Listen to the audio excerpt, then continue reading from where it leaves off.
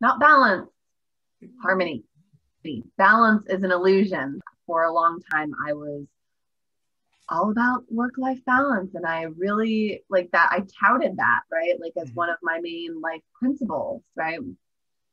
And then I realized that that just doesn't exist. Coming in hot. There will never be a point in time where everything is even or equal. Or even separatable. Right. You know, and so. Especially as a small business owner. Yeah. Solopreneur, it's just part of life. Or now just working remotely during the pandemic, right? Like we're working at home, we're living at work. Our worlds are colliding big time, right? Where we once, you know, got a break from our spouse and our children, we don't have that boundary any longer, right? We have to create I'm just kidding. that boundary. I don't want to get too in trouble. And I used to get super frustrated because I was always striving for balance, and it was this elusive thing, right? And I felt like I was chasing after something that was just unattainable, right? What I really wanted was harmony. I wanted the areas of my life to work and flow in a good way together, right? I didn't want to feel like I was, you know, leaving my coworkers out to dry because I had to take my daughter to a doctor's appointment, right? You know, so yeah, just being able to have things flow and be flexible and feel like I had a lot of acceptance around the fact that, okay, some weeks my job is going to give me more and I can be more present, right? And some weeks my family is really going to need me more, right? And how can I just balance my time and my energy and learn to trust myself and create systems that really help me do that, right? Help me optimize my time, help me draw boundaries where I need to. Yeah. I feel like we just wasted some good content. I'll have to take some of those sound bites out. Well, you're recording, right? Yeah. Yeah, but it wasn't part of our like little spiel, so I can use like sound bites. Whatever, yeah. We'll figure it out. You're just such a talented editor. I know you can do it. No, not really, but that's okay.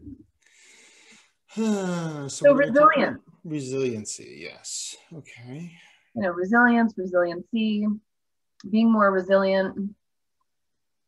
You see it a lot now. And, you know, I realized that what I was striving for too, and that was to be more resilient, right? Because I felt like life kept knocking me down.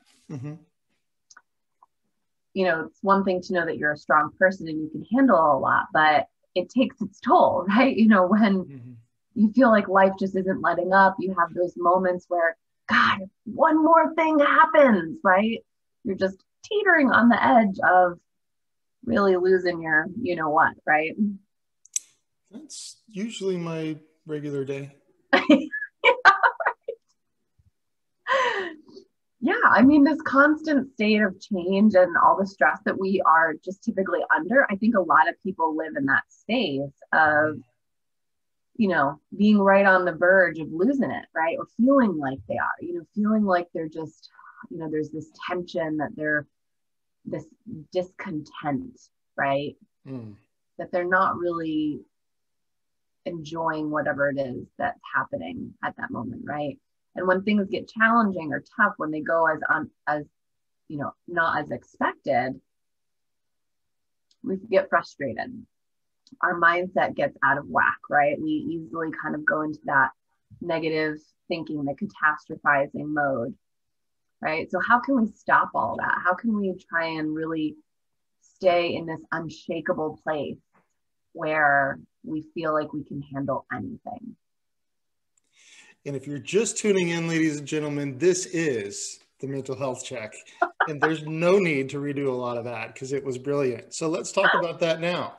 As always, thank you for joining us, Miss Kimberly Smith. I am your host, or your co-host, Travis Lamnek, the Chief Clarifier of Fuzziness. And so we are going to clarify some of the fuzziness today around resiliency and what being resilient looks like. You know, that being said, kind of backtracking a little bit from where we just came from. Yeah.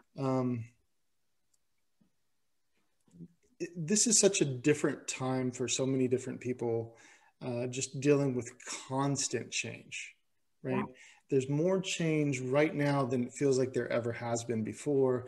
I mean, huge turnovers in just political reign, I guess you could say, REIGN. And then today is March 10th. And so some people might recognize that as the day Texas reopened, right? Huge change there. People still working from home, living at work, whichever way you want to describe it. I remember when HR used to frown whenever you had a bed inside the office, but I guess people do that quite often now. It's just, it kind of happens. Yeah, so just talk us through a little bit of that. And this topic got brought up for us because you kind of had a little pivot in your coaching to where you kind of changed it from anxiety to a resiliency coach.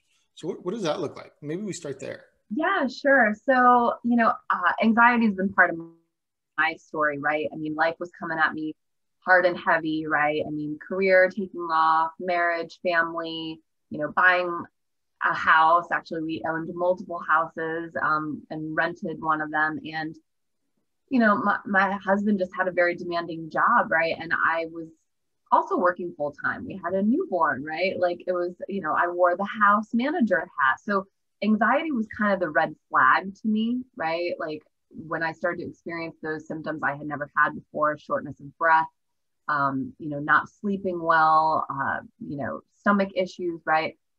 It was very alarming. And that was the red flag to me, knowing that something needed to change in my lifestyle.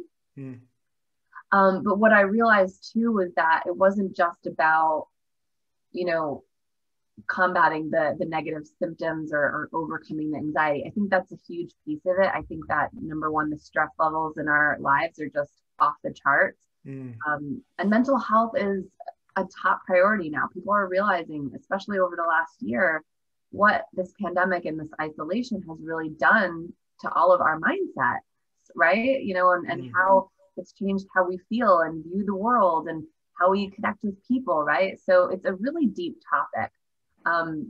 But anxiety, I think is one part of the thing that I was trying to help myself with, right? And what I see with my clients is that a lot of times they are experiencing a heavy stress load, a lot of overwhelm, sometimes that anxiety and burnout piece too.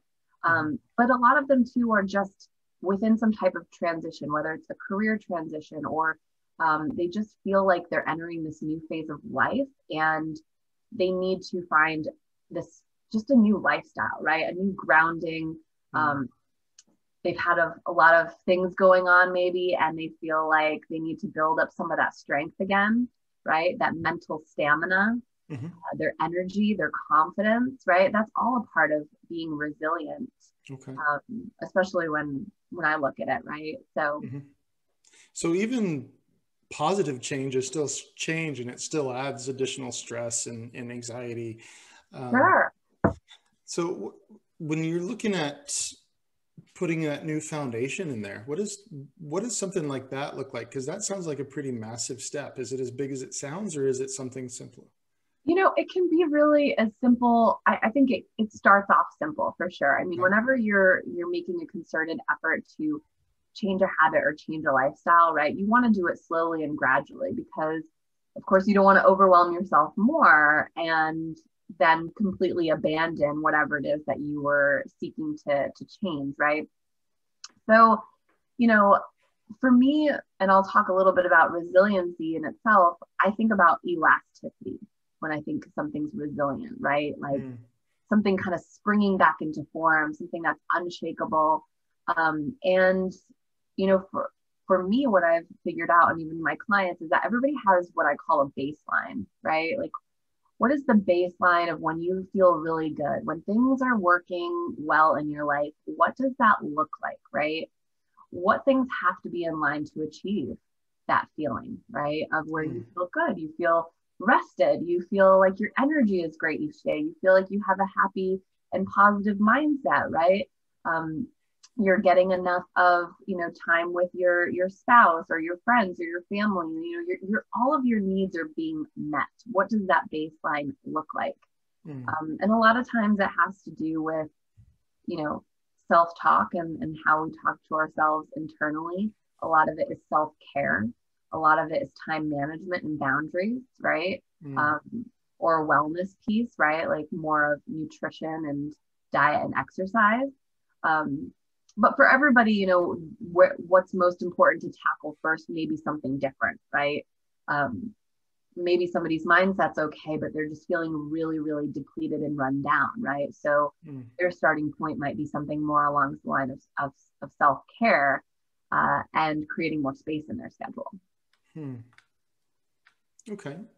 So you've used yourself as an example a few times. What is that transition what did that look like for you? Well, first it started with therapy, Travis. I always it definitely started with therapy. For me, it was really looking at how I was living, right? You know, I looked around and I was like, this is not the dream. You know, this was not what I dreamt of. And I wasn't just talking about my career, right? I was talking about how I was spending my time. You know, I was talking about how I felt about myself. You know, what I saw when I looked at the future, right? Like I honestly had no game plan. I was really just trying to keep up with life. I wasn't trying to visualize or bring my vision into reality, right? Okay. So that is something that I believe wholeheartedly, that if you can dream it, if you have a desire for something, then you can absolutely make it happen, right? Anything can be broken down into, you know, a series of goals and steps and actions. And, you know, it's always possible to take those inspired actions to get where you want to go. Inspired actions to get where you want to go. So when it comes to that, because I think that's a very good little soundbite, inspired actions to get where you want to go. How do you start with the end in mind? How do you find that destination for yourself? How do you get people to figure out what that looks like? Yeah, you allow yourself to dream. You know, you allow yourself to really visualize, what is my best life ever? How do I want to live, right? Am I living it now, right? Because chances are, if you're feeling frustrated, you know, frustration, I always say, is transformative, right? When we're frustrated, that's when we're at that breaking point. That's when we will do anything to get out of it, right? We're so uncomfortable that we have to move. So yeah, visualizing and really thinking about, what did I want when I was a kid? What did I really think life was going to be like? What were the things that I wanted to do? You know, what's important to me? You know, so a lot of this starts with breaking down, you know, your values and what's important to you, right? And then seeing how you can bring that to life in your everyday work, in your everyday actions, right? Like for me, health and wellness is always going to be important. Knowing why it's important, right? Well, I want to live to be a centurion, Travis. I want to live to be 100 years old. Yeah. So I got to take care of myself, right? And for everybody out there in TV land, I really don't want to do that. Yeah. I don't want to be the cantankerous old guy who just hates being around everybody and is just a grumpy Gus, right? Yeah. So if truly something is a value of yours, then you are willing to do what it takes to live it and to achieve it, right? To have it as your own, right? I mean, I forgot who wrote the book, but it's called Life's Healing Choices. And I remember there was just a phrase in there that says, until the pain outweighs your desire to change, you're not going to do anything about it. Yeah. And, you know, and that's where it does become tricky, right? Because we find that we want these things, they're important to us, but then we come up against fear, right? That's where courage and resiliency really play to each other, right? Because courage is strength in the face of pain or grief, right? Courage is moving through that pain or grief or uncomfortable place, right? Of the unknown, of something new, something that we've never done before, right? The fear, we move through the fear of failure, you know, the fear of, you know, I think fear of failure is pretty much the first founding one, right?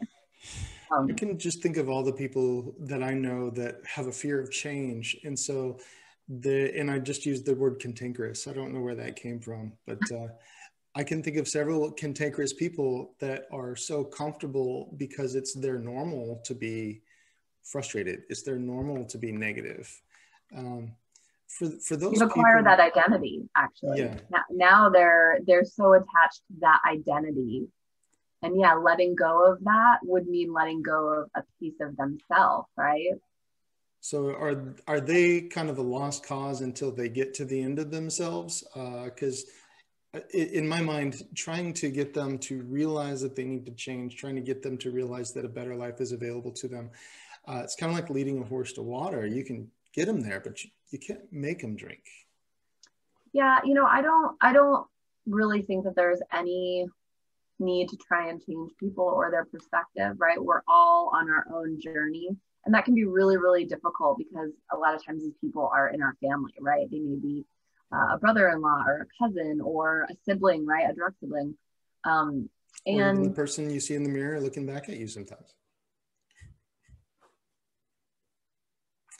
You froze, and that is a great look that you're giving me, like you are absolutely nuts. So this is actually kind of funny.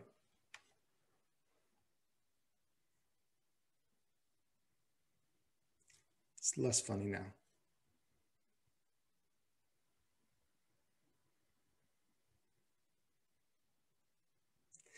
Okay, during this awkward silence, let's share a couple of dad jokes. Okay, hold on. You froze for a real while. Okay. I don't know if it was me. Oh, well, you froze. I probably froze on your end, which is kind of funny, but yes, I always wonder what I'm the one recording. I have a lot of kind of, never mind. Anyway. Well, what you were saying about changing people. Yeah, changing people. Your mindset. I really just think that's like a waste of energy, right? Okay. Everybody's on their own journey. Not everybody self-actualizes, right? So that's really not our responsibility to worry about, right? All we can do is live our own life and maybe set an example. But yeah, a lot of times folks like that seem to be trapped in that victim mentality, right? That like life just has it out for them. Like, this is what I've always, gotten. So this is what I'll always get, right? Like, and they talk themselves out of it, right? Like they have created a negative, pessimistic, catastrophizing mindset that really does not serve them in any good way, right? So I mean, that's the beautiful part of our brain, right? Is that we can always change that, but we have to decide that we want to change it, right? We have to decide like, oh yeah, neuroplasticity, that's a real thing. And I can actually change the thoughts that I think and also then change my emotions, behaviors, and actions. It just takes time. It does. It takes a huge commitment. It really, really does. Okay, so we were talking about, having that baseline, right? What makes you happy? What gives you that energy? Once you establish that baseline, do you try to build it from there and reestablish a new baseline, or do you just try to really focus on having that baseline? I think your baseline will maybe change in some of its characteristics, right? Mine kind of stay the same, right? Like mine are like, meeting your own needs, right? Making sure all your needs are met, right? So for me, it's a lot to do with nutrition and, exercise and getting the hours of sleep that I get at night, right? It's making sure that I stick to my routines and take my supplements and, all of that, right? Because, and your baseline, again, you could think of too as your self-esteem, right? So we build our self-esteem and we can feel good about ourselves and the way that we're living when we're living the way that we want to live, right? When we're doing the things that we want to do for ourselves, right? When we can be proud and respect our daily actions. Well, what are those daily actions, right? Well, I meditate every day. I make sure that, I prepare my meals for the week so I don't have to stress out. And, so it can look really different for everybody. I'm making sure that I'm spending quality time with my spouse and my kids. but knowing that baseline, I think is really crucial. And it might just be a handful of things, right? It might just be a handful of things, because those are usually the first to go when we are going through a transition, when we are hit with maybe an unexpected family crisis or something, right? Oh, all of a sudden you're stressed out. You're not getting the amount of sleep that you normally get, right? So now you wake up and you're fatigued the next day, and therefore your cognitive abilities and your functioning are completely out of whack, right? And you feel even more stressed. Well, what's the root cause? Well, I haven't been sleeping well. Well, let me find a solution for that, right? Okay. So that self-awareness is, I guess that would be where we need to start. Awareness is always where it starts, Travis. Critical awareness and brutal self-honesty. Yeah, there was I used to work for a Norwegian organization, and there was something that they were trying to convey, that they wanted honest feedback. So they were trying to say, be brutally honest. But something was lost in translation, and it came back as honest brutality, which is a little bit not the same thing that they're looking for. So Definitely not. everybody out there in YouTube land, on social media, whatever you're watching this from, no brutality. Just be brutally honest.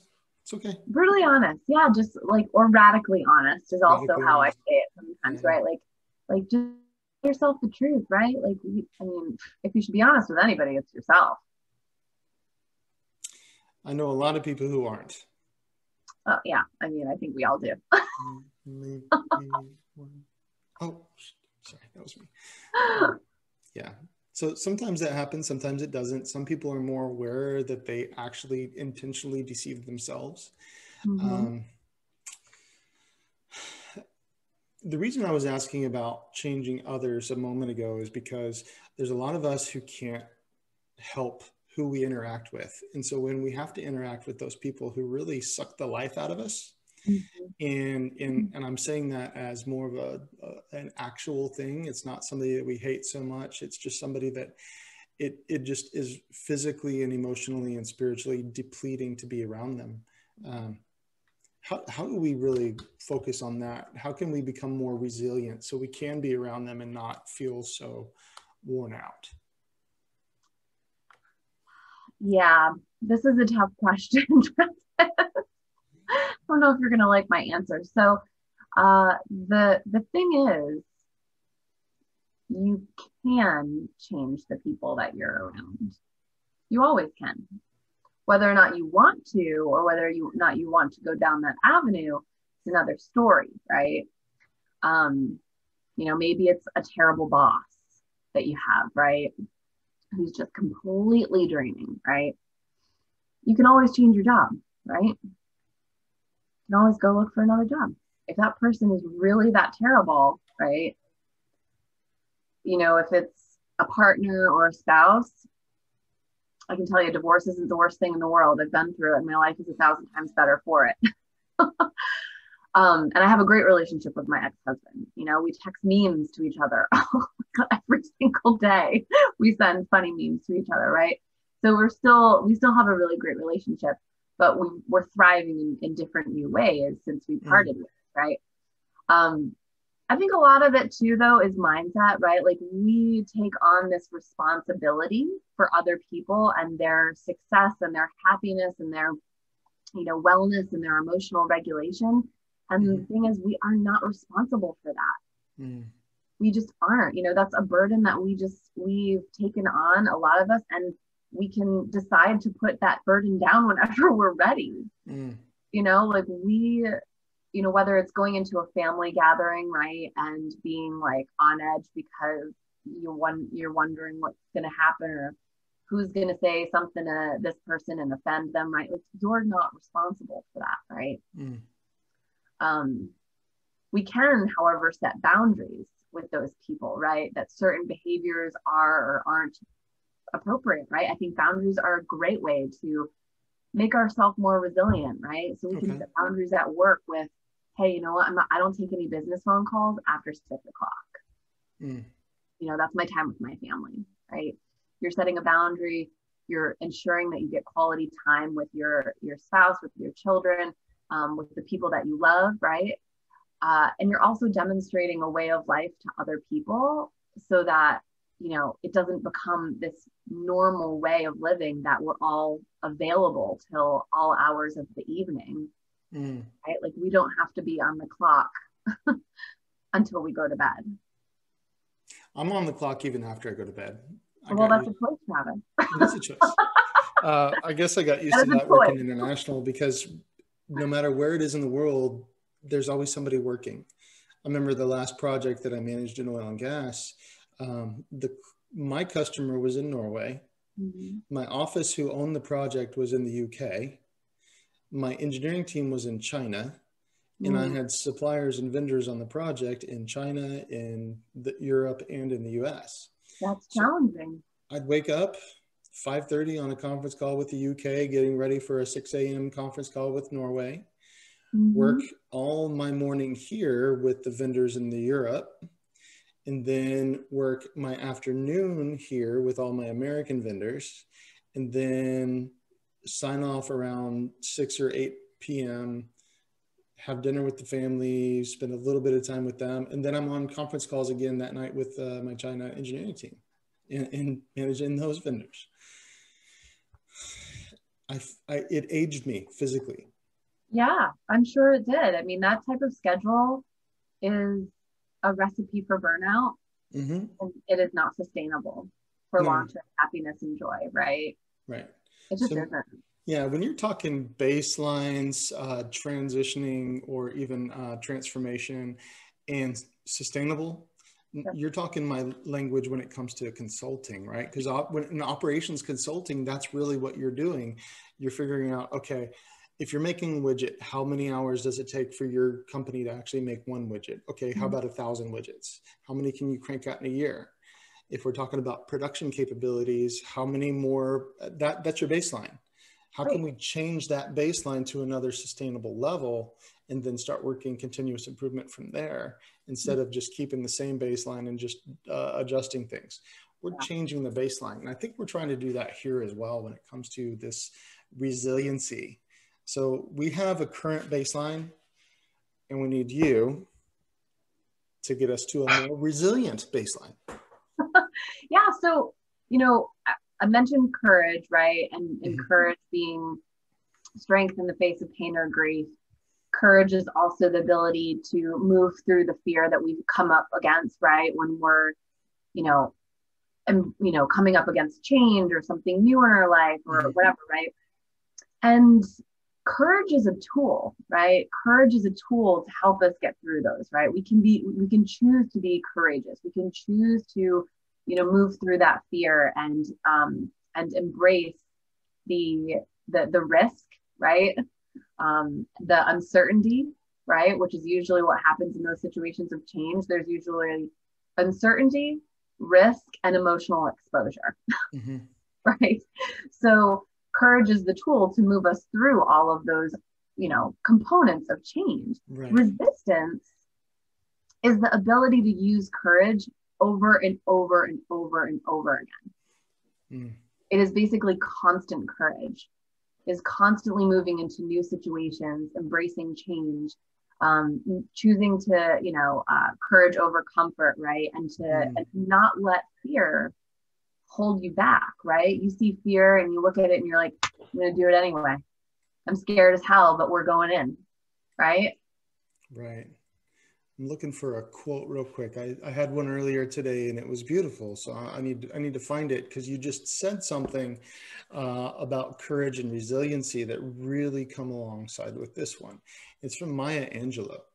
And I know a lot of people really appreciate her perspective on things. So let me pull it up real quick if you don't mind. No, yeah. And I'm going to change a couple. I'm going to read it first and then I'm going to change a couple words. And here we go. So you can't use up creativity. The more you use it, the more you have, right? So we can actually change that around to resiliency and courage. The more you use it, the more you have. So it's almost like flexing a muscle.